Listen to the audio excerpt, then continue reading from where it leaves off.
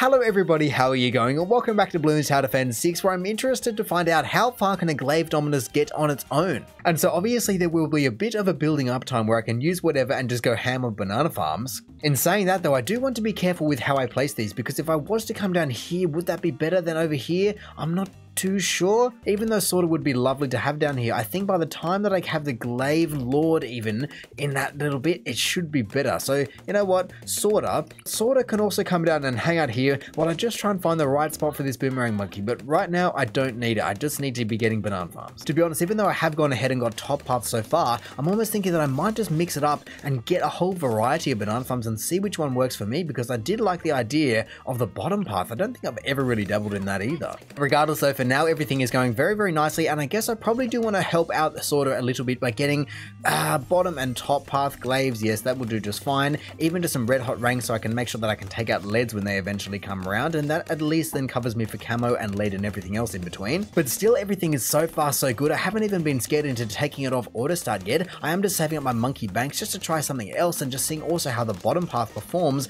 But as we approach round 40, I am wondering what do I want to be getting next. I could get a druid, I could get an alchemist. There are plenty of things that are pretty usual. Perhaps even just a monkey buccaneer up the front here would make sense. So you know what, I will do that.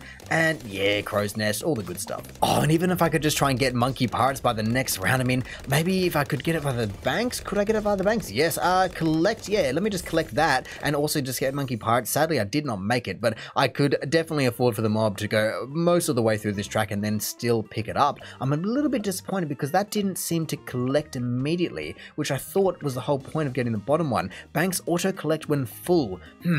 Okay then. See, why is that not auto-collecting? I want you to collect, I want you to collect, I don't understand. Surely that's the entire thing, or at least that's what it says. It says that it auto-collects, not you. Uncollected bananas auto-collect for almost their full amount, and banks auto-collect when full. Meanwhile, they're just not. And so I'm a bit confused about banana salvage and why it doesn't seem to be working as it's saying it's meant to be. But there you go, 7,000, I'll just have to keep on top of it then. There you go, 7,000 at least. I'll just collect all and then everyone's on the same path. But wow, 57,000, alrighty then. It was a little bit, well, I guess I was sitting on a gold mine. So I've finally just taken it off auto start just to try and imagine where do I want to go from here, because like I said, I've got plenty of boomerang monkeys just to be setting down, and it's only around 52, but I have 60 grand in the bank, or I guess out of the bank, so to say. I could get a central market, but I'm almost wondering if I want to go and just put a banana central or a monkey wall street. I guess that's the same one, or even just going all the way to a monkey village and getting a monkey nopolis. That would be lovely as well. I guess there also isn't too much point in spending massive amounts of money on pirate lords and things like that, because if I am going to be selling them to see how far only a glaive dominus can go, then it's going to be a bit of a waste. I would be better off just starting to upgrade all these guys. I mean, maybe a little bit more camo detection, or I guess how am I going to be managing camo detection later on? Either way, I guess just bottom path, top path, middle path is what it's going to be. There we go. I guess everyone can just go glaive lord for you. Permacharge in literally a second for you. There we go. That is now 2 of 3 already, which is just ridiculous. I don't know who I want to be pairing with turbocharge. I think it's probably glaives or red hot rangs. I'll just go glaives. Why not? That'll be fine. And then I guess now we just sit back and wait for more money to appear. But there we go. At least I now do have every single guy that I will need, or the minimum requirements, so to say, for glaive dominus, and now it's just time to be stacking it out and then just selling everything and seeing how we go. Like I said, I will be able to keep non-DPS towers like banana farms up until the last second, or even honestly after that as well, but it's just the other guys. I want to see how far can only a paragon like that go. So I guess the only thing that I should be worrying about now is obtaining the maximum possible degree for this paragon. I think from reading about it just then, it required about 46 different boomerangs, which will take quite a bit, and also 250 grand. The money aspect shouldn't be too much. I just have these guys all churning away, but it's also 16 million pops combined, which is a lot for sure. Which the hardest part is probably just going to be surviving that long to where it can accumulate that much. And so I guess I should be looking, as well as getting plenty of boomerang monkeys, what else do I want to be getting to obtain that? Perhaps, I think maybe,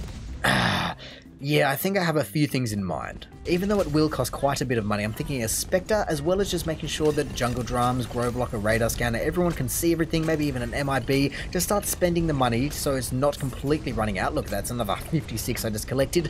I may get Pirate Lord just to make sure that it can happen and people can do all the damage necessary. And then now that I have those two guys on the screen, I know I'm covered for many rounds. At least now I can just go back to focusing on, I believe it is Turbocharge or Bionic Boomerang. The screen is honestly about to become so messy messy, and I should have been counting how many I've done here. 2, 4, 6, 8, 10, 12, 14, 16, 17, 26, 27. Oh my goodness, this is way too many. My goodness, that is absolutely ridiculous, and that will take quite a while, even just to upgrade. Even if I had all the money, it would take quite a while. But let's just make sure that I collect everything so I don't just have money just going out the wazoo for no reason. And I still don't understand why the bottom part, the one marketplace, isn't doing its described job. Regardless, at least I have $160,000 to spend on whatever I want. I could get a flying fortress just to make sure. It's only 60,000, but I think for now I might just start upgrading boomerangs. Oh no, I was accidentally just clicking and upgrading, and I accidentally clicked on Sorter and gave her, I guess, 2 or 3 levels at, oh my goodness, $20,000 each. That is utterly insanity. Well, I guess it's just gonna delay the inevitable. Oh, well, actually, it is around 100 already, so let's just see how this guy goes. I guess I've got plenty if I need to be using some turbochargers just to be making very short work of that entire guy. The poor fella did not realize what he was walking into, and I could have definitely made it even worse for him. I could have, I mean, call to arms and everything like that, and I don't even have a flying fortress on the board. Regardless, now that is a bundle of them done, I just have to be making sure that, I guess, oh, I don't know, how do you know what the total pop count is, or is it only boomerang monkeys, or is it everyone for the 16 million? This is ridiculous. I mean, yes, I'm making money almost as fast as I can spend it, for goodness sake. Let's just see, is it already? No, it is not back up to 56,000, but it is darn close to being done. I could probably basically afford it right now. I then just have to save up for $276,250, a very, very random number, if I say so myself. Regardless, I'm already back up to 13,000, so let's just continue and get these last 4 guys before I forget. You are in there as well. There we go. There is now, I think it's only 1 to go. Well, there we go. They haven't exactly loaded yet, but they are loading in now. Look at that. 46 bionic boomerang turbochargers are up. I could also afford to basically get a flying fortress in mere seconds here, just to make sure that I can get these pop count up. And I'm still wondering, is it only the boomerang monkeys, or is it everyone that needs 16 million pops? Because if it's everyone, it won't be too bad, but the monkey ace and the pirate lord will definitely make it more difficult, because I need them to be taking things out. But then if they're taking everything away from everything else, then I'm not too sure how you actually do that. I mean, round 19 will be nice in terms of pop count, but there is still plenty of damage on the screen once I just upgrade everyone. So I guess that then does delay it even further. And so in saying that, how am I going to be making sure that I can survive enough rounds to be getting that many pop counts? I mean, maybe some ice and freezing and things like that would be in order, I think. Yes, like everything else, it will be taking a bit of money away from the total Paragon cost, but honestly, I just need to be waiting for the pop count more than anything else. Oh, well, around 140. Hey, let me just use a few abilities to make sure that this guy doesn't get too darn far. There are plenty of glaives on the screen, but I think there is also enough damage being done to where it shouldn't be too much of a problem. I went ahead and put a couple more villagers down so people can also see everything they need to be seeing, like the DDTs and whatnot.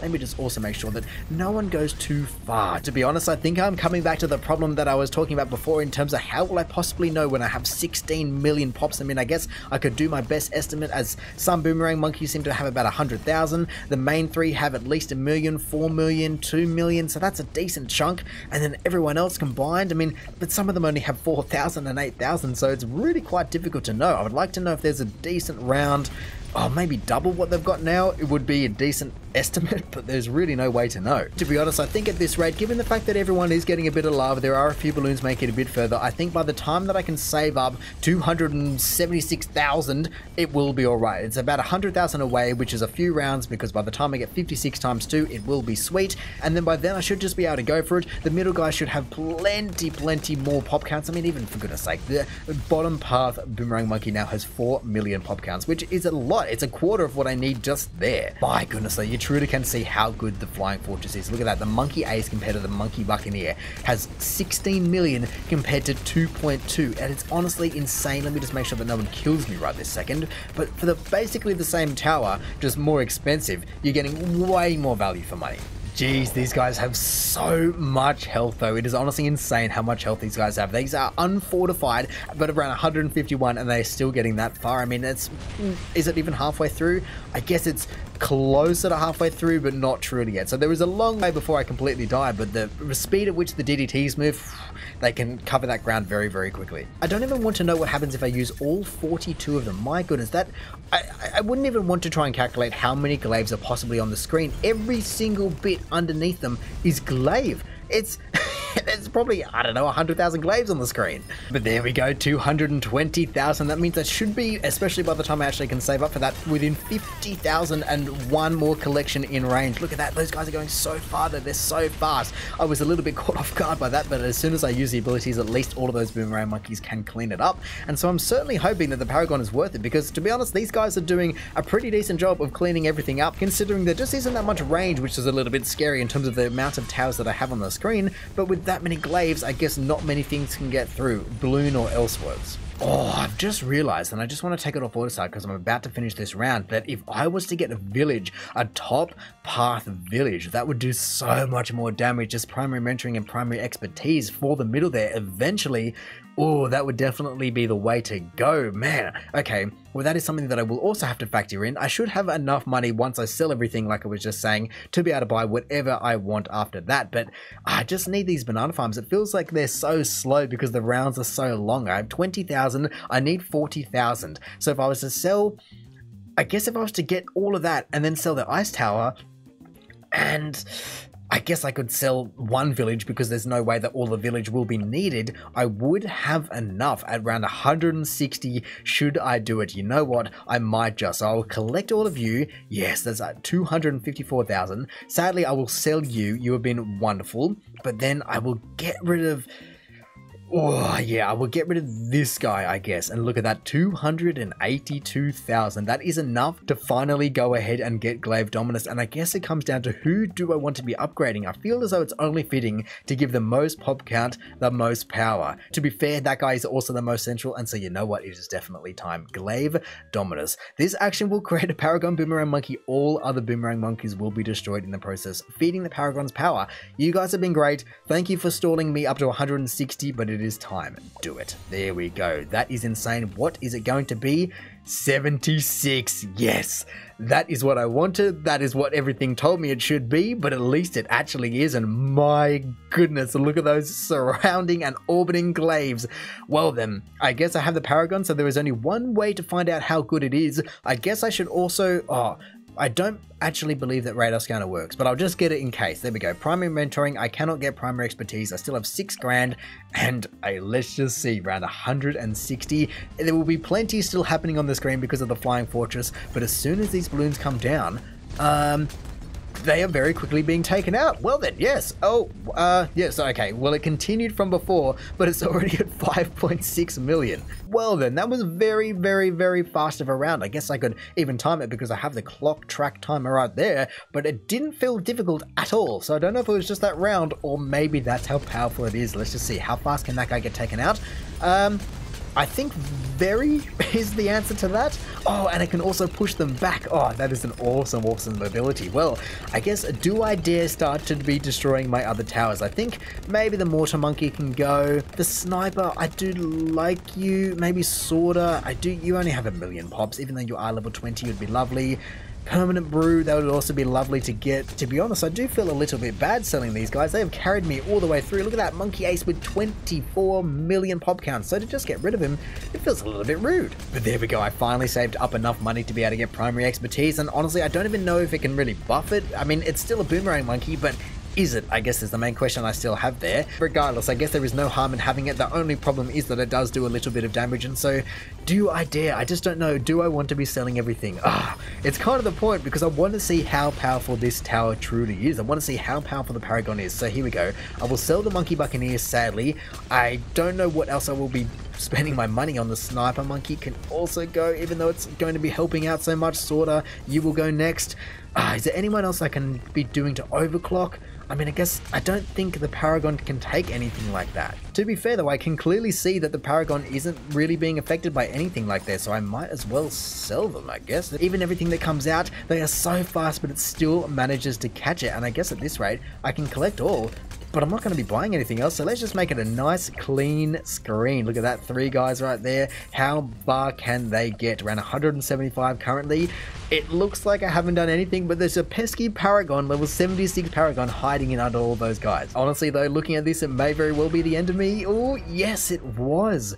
Wow, so it truly wasn't that much longer, and maybe it was even the banana farms that were holding me above water, but a 555 monkey star, of course it was, finishing with $341,000 and one pesky Paragon in the middle doing its darndest. But I would almost venture to say that it wasn't worth it. I mean, yes, if you're going to be having it in combination with everything else and it's just another very compact form of massive DPS, but otherwise, by itself, it cannot solo around 175, which to be fair, is pretty fair.